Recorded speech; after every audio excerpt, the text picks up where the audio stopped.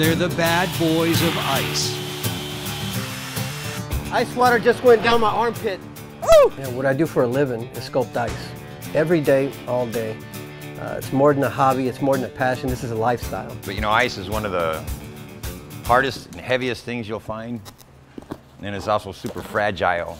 Part artist, part engineer, part rock star, these chainsaw warriors get $500,000 to $50,000 to create jaw-dropping sculptures.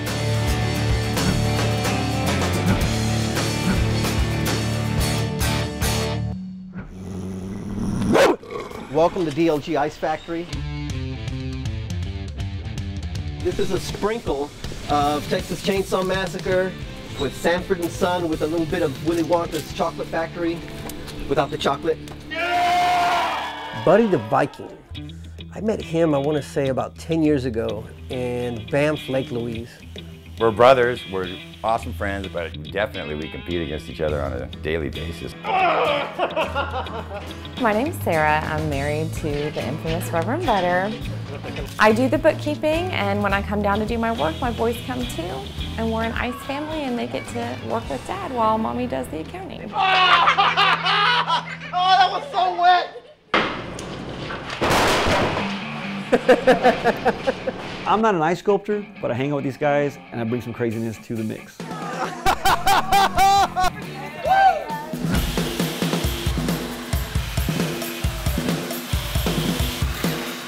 We do a wide range of ice sculptures, anywhere from an 18-foot round ice bar at the fanciest hotel in town to a 30-foot crucifix in Fairbanks, Alaska.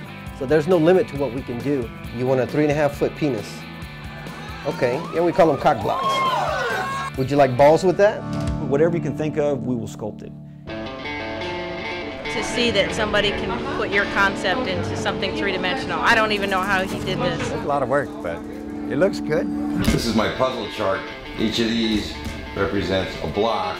We got commissioned by Miller Coors to do a 12-foot by 12-foot logo of the Texans. Sludge and dry ice. Hey, hey! Can't wait for our Texans fans to get in here and see this. It's gonna be really cool. Thank you for everything, man. Thank you, man. Couldn't have done it without you, man. Thank you. Of course, there's lots of possibilities for mistakes. Slow down, slow down. Oh! Jesus. Oh, shit. Oh, man. That one?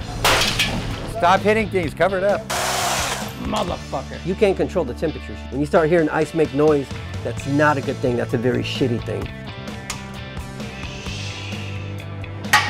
Oh, man. At any section, it could just explode. We work hard and we play hard. Sometimes we play a little harder than we work. This is downside. Look at.